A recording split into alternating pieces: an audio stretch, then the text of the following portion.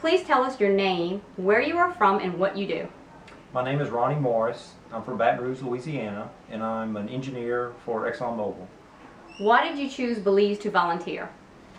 My wife encouraged us to take the trip to Belize. I enjoyed it because of the weather and the people were very friendly. How was the U.S. communication prior to traveling? The communication prior to traveling was excellent. Sarah communicated with us promptly, and she had good advice preparing for the trip. How was the service the local staff and coordinator provided to you while in Belize?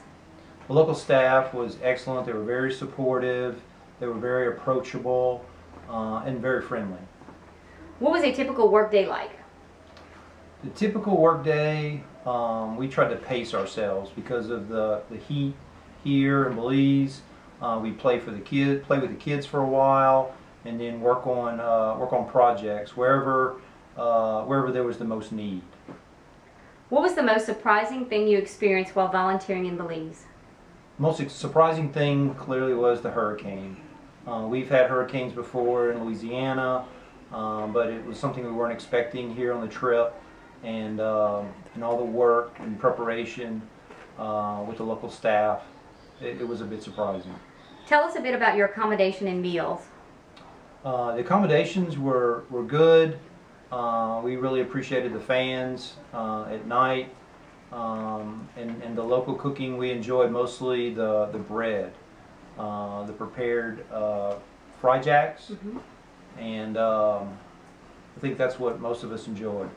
What was the most challenging thing you experienced while volunteering in Belize? The most challenging thing was clearly the weather. With 2 days without electricity and water, that was the most challenging thing. What type of donation can other volunteers bring for the program? I think it depends on the individual. What's the best fit with your time?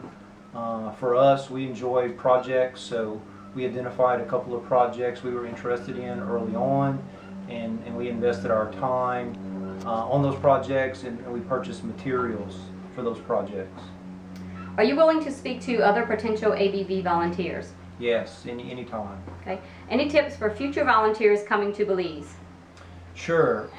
We would recommend that you plan a little bit of recreation